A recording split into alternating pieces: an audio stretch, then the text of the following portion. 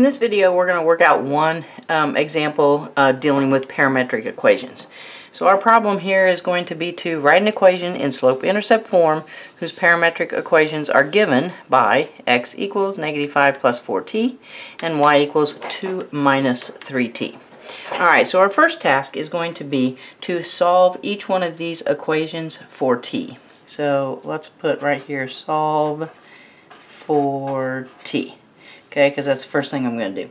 Alright, so I'm going to take this first equation right here, and I'm going to add 5 to both sides. So I'm going to have an x plus 5 is equal to 4t. And if I divide both sides by that 4, I'll have an x plus 5 all over 4 is equal to t.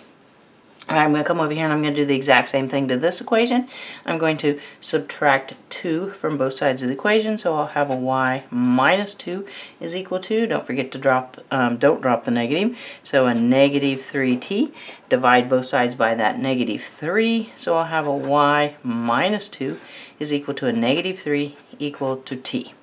Alright, now after you get to that point, you're going to use substitution to write an equation for the line without the variable t. Okay, so I've got some expression equal to t, I've got another expression equal to t, so if both of these two things are equal to t, I can write an equation where I set these two equal to each other, alright, and I will not be involving the variable t at all.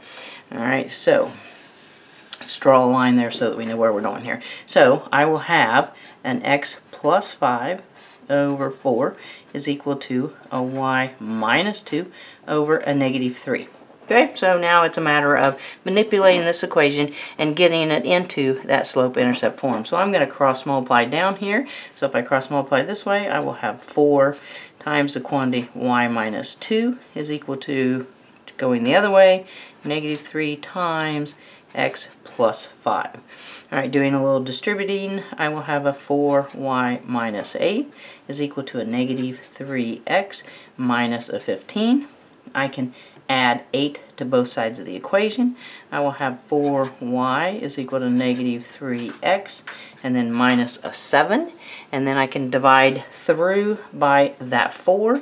So I will have y is equal to negative 3/4 x minus 7/4.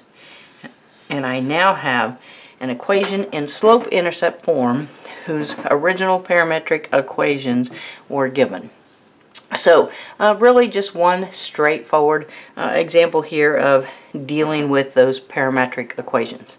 Definitely thanks for watching. If the videos are helping, please share with your friends and also subscribe to the channel. Thanks.